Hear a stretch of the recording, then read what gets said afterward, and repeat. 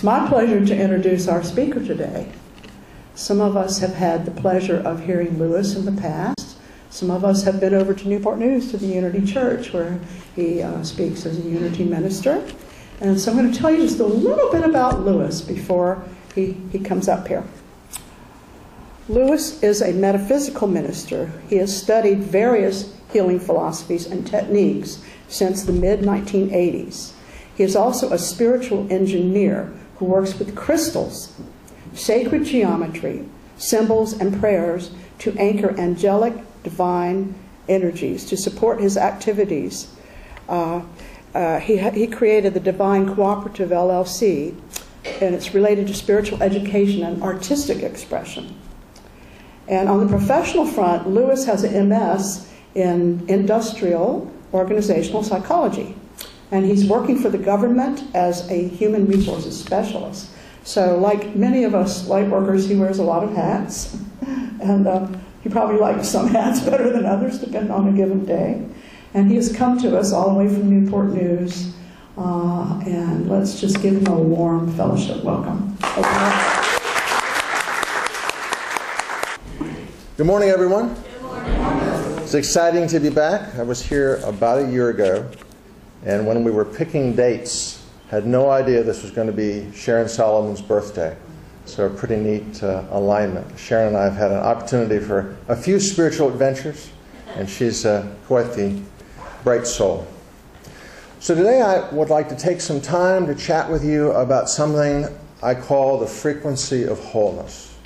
It's the name I was given to describe the divine light that lives within us in perfection, within our cells, our molecules, our atoms, and electrons. It is a pathway, a frame of reference, an alignment with the Absolute that is ever present and that we can work with consciously, particularly at this time in the Earth's evolutionary process, to really help us jumpstart our ability to manifest the Christ. So I'd like to start by giving you a little bit of background. Start with a reading from the New Testament I'm sure you're pretty familiar with, from the first chapter of John. In the beginning was the Word, and the Word was with God, and the Word was God.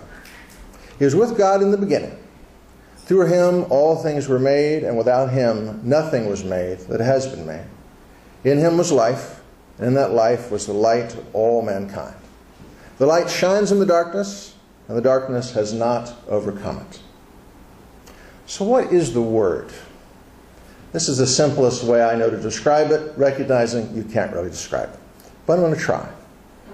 The creative expression of God consciousness through the manifestation of existence at every level of structure and vibration, from the subatomic to the cosmic, from the physical realm to the highest heaven.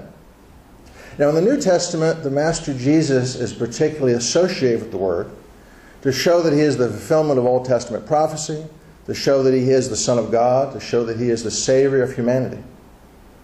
Interesting thing about the Master Jesus is there's so much more to that story, which I'm sure a lot of you are familiar with. The Master Jesus, according to some metaphysical sources, is the last incarnation of the divine intelligence that was Adam, the first incarnation of a human soul on this planet. According to some, the Christ soul, the template for the perfection of intelligence through a soul in the physical form, not just on this planet, but many, many others throughout this galaxy and beyond. He was Enoch, a prophet of God in the Old Testament, one of only two people who supposedly never died. As it says in Genesis 5, Enoch walked faithfully with God, and then when he was no more, because God took him away. According to some traditions, when Enoch was taken into the heavens, he was transformed into Metatron, the highest angel in the heavens, the angel of the presence. He was Melchizedek, the king of Salem, somebody who worked with Abraham. And then, of course, Jesus, the hierarchy of the Parsean age, the Prince of Peace. Lots of other lifetimes, but I want to build a sense of continuity from the beginning to this current time. Now, why is the Master Jesus so important? Several reasons. First off, as I said before, it's because he's that template for what the human soul is capable of expressing in human form. as he was and is the expression of this Word of God, and because he is the Christ soul, that is indicative of the fact that you and I share that same lineage, that same spiritual connection. Now, to the degree we're aware of it, that obviously is an infinite variable, but still the seed is there. This divine light cannot be overcome by any illusions, any shadows, any darkness that we've manufactured, either individually or collectively. This is also helpful. I don't know about you, but I don't tend to watch the news too much anymore. It tends to be a tad disruptive. I do occasionally listen to NPR, and we'll get the cliff notes, and that's enough to know where to send some prayers. But then I'm back to other, more positive focuses. Another reason Master Jesus is important is because of two things he mentioned in the New Testament. The first is in Luke 17. The kingdom of God is within you. Not something the traditional Christian church has done much with, but the metaphysical church has done a lot with it. So if the kingdom of God is within us, that means we can manifest wholeness. We can manifest divine order because it's our very nature. As one of those beautiful quotes that was picked, thank you, Susan, that was read earlier during the service, it's not like we have to find health. We have to find light. We just have to remember it and get out of our own way. Another quote from John 14, "Whoever believes in me will do the works that I've been doing, and greater still shall they do." The key is belief. Not a mental belief, but a heartfelt, emotional belief. Now, you've probably heard that you are God, or that we are of the gods, for many, many, many years. But do you believe it? And do you act on that belief? Now, what's all this got to do with the frequency of wholeness? From my perspective, creation is not a past event. It is an ongoing dynamic. It is one of four activities of the presence of God in existence: creation, balance, preservation, transformation. The energies of the Word, this frequency of wholeness, contain both the creative power, but also the divine plan. Now, this is important because I am suspecting that all of us have moments when we're wondering, what in the world am I supposed to do? Where am I supposed to go? Who am I supposed to work with? How am I supposed to deal with this particular problem? Wouldn't it be interesting if a template, if a resonance, if a pattern for the answer to whatever it is you were looking for the most minor issue to the most major planetary conflict, was already in us at a cellular level? And all we had to do was remember to pull out our Christ Consciousness library card, access the inner cache, and go, oh, and get whatever we needed. I know that sounds a little simplistic, but isn't that the point? Aren't things simpler than we imagine with the mind? Now, when you talk about the frequency of wholeness, one way to relate to it is to think about the chakras. We're aware of the normal 7, and there's lots of other systems that give lots of other frames of reference. For years, I've worked with 9. So the standard 7, but then one below the feet, the Earth Star, black, connects us to matter. One above the head, about 6 inches above the crown, the Soul Star, white, connects us to Source. That's the chakra that really already resonates with this frequency of wholeness. So it's already part of our architecture. This frequency of wholeness provides us with a loving, harmonious, peaceful frame of reference for us to connect to what we would imagine as abundance, health, perfection, divine order, whatever that might be. Now, occasionally from time to time, I get to see the things that I talk about. I half-kiddingly say that my third eye is about, 30% open. And I'm really grateful because I occasionally meet people that it's 60, 70, 90% open. Let's just say coping with the regular world can be a little challenging.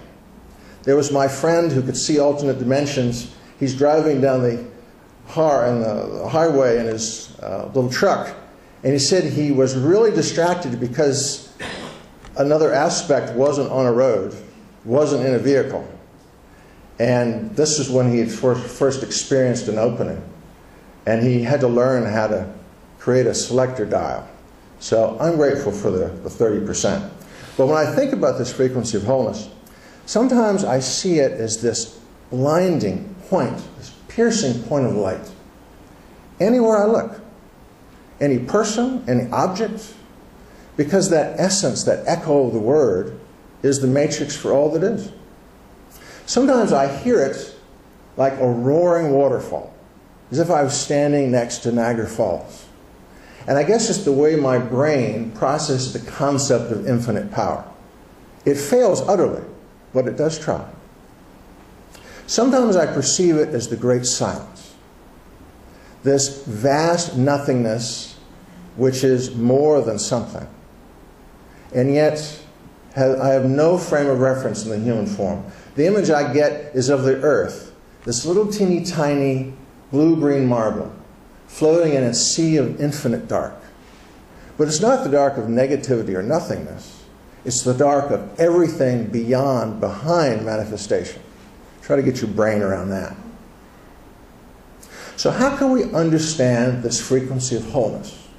All these ideas are fine, but there's got to be some way for us to relate to it, in terms of how we experience it in our own spiritual practice and our own day-to-day experience, so that we can start to, through awareness, through intent, through imagination, connect the dots and start to experience it personally.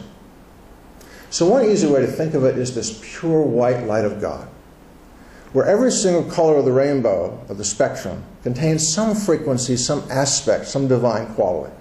Hope, faith, love, joy, peace, whatever it might be. Another way to think of it is the sacred sound of creation, which I've often heard you use in the service, Om or Am, depending on your translation. I wanted to study a little more about that, so I found this neat little story in Hindu mythology I wanted to read you about Om. In Hindu mythology, before the world began, Brahma, the creator or absolute reality, was one, and said, "I am one, but may I become many." The thought created a vibration that settled into a sound. That sound was Om. From this vibration, everything in the universe sprang into existence. Yet since we learn that the reality is beyond time, that primal sound still is, still resonates within every part and parcel of our being of the world. So every time you sound that sacred sound, you're able to resonate with that primal frequency of creation. And then, of course, as we've mentioned today, another way to understand this frequency of wholeness is divine unconditional love. Because love is not only the motivation for creation, it is the glue that holds everything together at a subatomic level. God loves, and because of that love, creation is. And all of us, of course, are part of that. Now, all these things are much better understood with the heart and the intuition than with the head and logic. But we try to engage both the mind and the heart to make progress. So why does all this matter? Why am I talking to you about this? Because at some point we figure out in our spiritual walk that the only thing we're really here to do is to become aware of and manifest our aspect of God consciousness. And every other goal, pursuit of power, possessions, money, even health and time in and of itself, are somehow hollow, less than they could be. As Jesus said in Matthew 6, "But seek ye first his kingdom and his righteousness, and all these things will be given to you as well." If you can win the lottery that's held by the divine bank, isn't everything else in there? Now, last year when I was thinking about these ideas, a little poem came to me, which I want to share with you, which I think is a nice summary. Now, my ego goes, when I read this, but there's a part of me that enjoys it. It's called the infinite equation. Only God satisfies. Only light fulfills. Only truth completes. Only the infinite is sufficient. Now, why are we here in the Earth School? Now, apart from contracts and agreements and all those individual group perspectives that we came in with, in general, we're here for two reasons. First off, to remember that we are divine beings, to remember our divine identity, that we're children of the One, co-creators with the Almighty. And secondly, to learn to express that creative ability, that co-creative ability, in space-time, through the lower realms, through thought, through feeling, through word, through action. and to do it in harmony with the divine design that we're barely aware of. It's by becoming more consciously aware of this frequency of wholeness they can really start to understand that inner light, that inner presence, that inner identity that allow us to accomplish those goals. Now, this is an expansive, empowering, freeing energy that allows us to counterbalance the frame of reference that we've all adopted, one that we needed to adopt. Because before we could remember being a being of light, before we could remember how to be a co-creator, we had to forget. And we had to forget really, really well. Now, I don't know about you, but sometimes I think I have a PhD in spiritual forgetfulness. Because sometimes I'm completely clueless. And then something will happen, it's like, wow. And then you realize that you always knew that. You just completely clouded it over. Now, why do we do that? Because we have to be completely submerged in the illusion of matter, so that as we reawaken to spirit, through our own direct experience, we understand why we are, how we are, what we could be. If Brahman wanted to become the many as an expression of the one, isn't every single part just as amazing and grand as the original? It's like a divine hologram. Cut it into 1,000,000 pieces, and each piece is the whole. That's us, if we just remember. But all of us are pretty good at manufacturing illusions. We've created this whole illusion of linear time. Past, present, future, almost like we're in a slideshow, flicking from one moment to the other. I seem to remember yesterday what I had for breakfast. I seem to remember or experience now. I'm thinking about tomorrow when I have to go to DC for government fun. That's my version of Yogananda's ascend to the heights and then go sweep the floor. A little bit of instant cosmic balance. We're really good at creating the illusion, the architecture of 3D space. We actually think that this is us. Go figure. As soon as you realize you're not, it's incredibly freeing. It doesn't mean I'm not responsible, but it means I have a little more access to the light than I thought. We're also really good at limiting our consciousness and our capabilities. There's all kinds of things I don't think I can do, and I really believe it. And because I believe it, because I'm my own lawgiver, so it is. You have an option to expand your frame of reference. The frequency of wholeness is one tool to help us do that. So how do we actually work with this frequency of wholeness? Seek, find, apply, experience. As soon as you know something's existing, if you're interested, you can go after it. Become your own spiritual detective. Lewis said there's a light inside every single cell. I would like to see that. I'd like to experience that. I'd like to hear the voice of God in my cellular structure. And I'd like to listen to the guidance I'm given and move myself toward health. Move myself toward abundance. Wouldn't it be kind of quirky if God was speaking through every single cell of your being, every moment of every day, and we'd been blissfully not paying attention ever? Well, not quite ever, but often. Jesus promised, if you seek, you will find. It is there. It's just up to us to work with it. Now, this is the topic for this workshop I'll be doing this afternoon, Dynamics of Spiritual Healing. I will be building a very big grid right over in this area that's designed to anchor different aspects of the energies of this frequency of wholeness, working with the angels and the 5 elements. If after the service you'd like to come and say hello to the core of that grid, right behind me is a beautiful 70-pound quartz sphere from Brazil, anchored to the energies of Metatron, the angel of the presence. So feel free to come up and say hi. That will be the center point of a pretty big grid. It's actually the biggest thing I've ever built. Been working on it for about 1.5 years, and I'm very excited to be able to debut it here. It just sort of worked out that way. During that workshop, I'll also be covering, very briefly, because literally you could spend weeks or years studying these ideas, what's the purpose of disease? What are the basic principles of spiritual healing? How do I move toward greater health and wholeness? What kind of divine assistance is available to me to help with every issue, every illness, every challenge? And what are the 4 stages of spiritual healing? Again, the model that I've been given, there are 100,000 models out there. Find the one that works with you and go for it. I hope that I can see some of you at this event. And if you are not able to come, at least come up and say hello. The elemental friend here. Take a minute and get an imprint. Imagine at the core of that crystal there was literally a white fire star, because that's what's there energetically.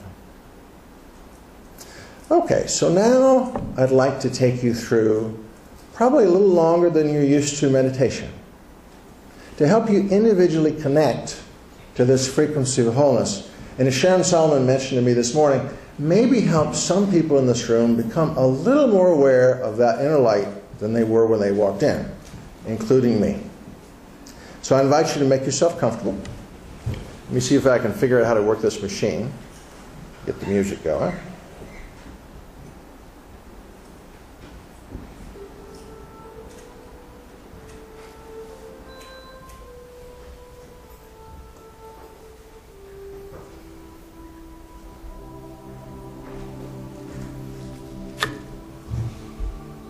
I invite you all to get very relaxed. Take a nice deep breath. And just let the world go. All your fears, all your doubts, all your concerns, all your worries, just give it in the hands of the angels for a few minutes. And just let yourself be here peacefully in this space. Take a nice deep breath. In through the mouth, in through the nose, out through the mouth. And just let it go.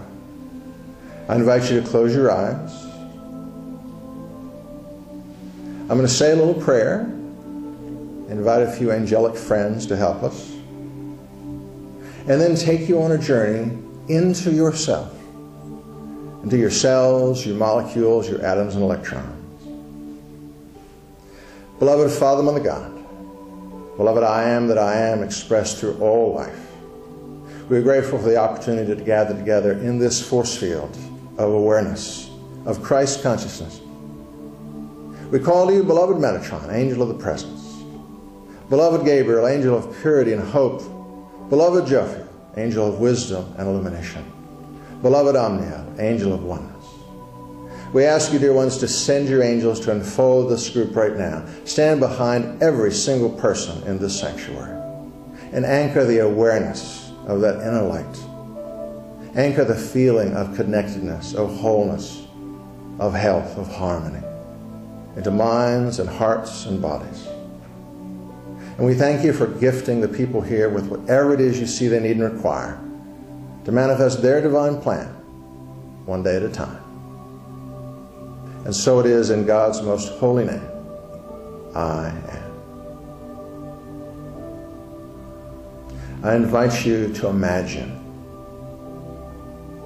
that within every single cell of your body, from head to toe, there is this frequency of wholeness, this pure white light of God, this creative energy of the Word pulsating in through every part of you. See it in your physical body. See it in your bones, in your organs, in your blood, your nerves. See yourself from head to toe, enveloped, filled with light. Take a breath. In through the nose, out through the mouth. Feel the light. Feel it in the etheric body, flowing through every chakra. The soul star, the crown, the third eye, the throat, heart, solar plexus, sacral, root, earth star. Through all the minor chakras and every joint and every organ, through all the meridians, breathe in the life force, the light. Experience that energy, that frequency of wholeness radiating out in every direction all around you, in your emotional body, in your mental body, charging all those thoughts, all those memories, all those feelings with the light of harmony, peace, hope, vitality, wholeness. See yourself more connected to your true self, your I am presence. Imagine that a beam of pure white light flows down from above, quote unquote, right through your crown, right to your heart, right down into the earth. And help yourself become more aware of this frequency of wholeness. Now, every chakra is said to have a note and a vowel sound. So I'm going to turn this music down a little bit. Just keep your eyes closed for just a minute.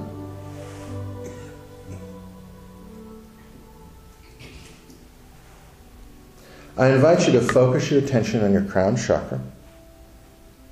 The note is B. I'm going to play that note. The vowel sound is E, E-E, per Jonathan Goldman in Healing Sounds. So I'm going to play this note, I'm going to say E, and then I invite us to all together say it slowly 3 times. And as we intone that vowel, just imagine that that light is flowing down through the crown, charging your consciousness in every part of you. And allow yourself to connect to that frequency of wholeness. Here we go.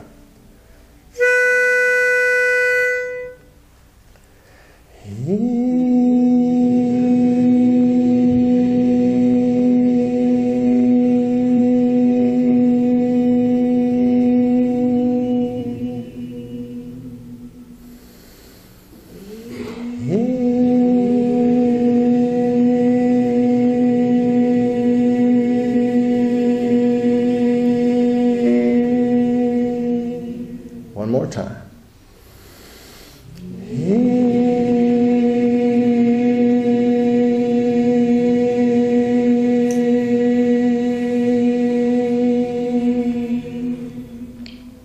And relax.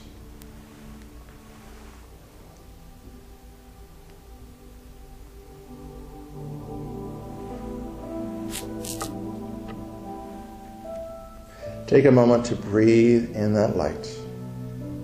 And in particular, for any part of the physical form that is giving you trouble, aches, pains, illness, issues.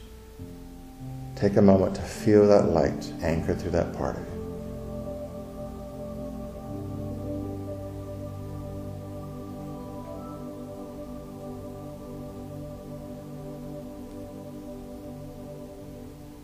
And whenever you're ready, I invite you to come back into this room, back into this space. And as you look around throughout the rest of the day, look for that light that's in the heart of all things. And so it is. So bring yourself back into this space. When you're ready, open your eyes, move your hands and feet. And be at peace. I hope to see as many of you who are so inclined at the workshop at 2 o'clock. I will be in spiritual engineer architecture mode from about 12:30 to 2. As I said, come up and say hello at some point. Thank you.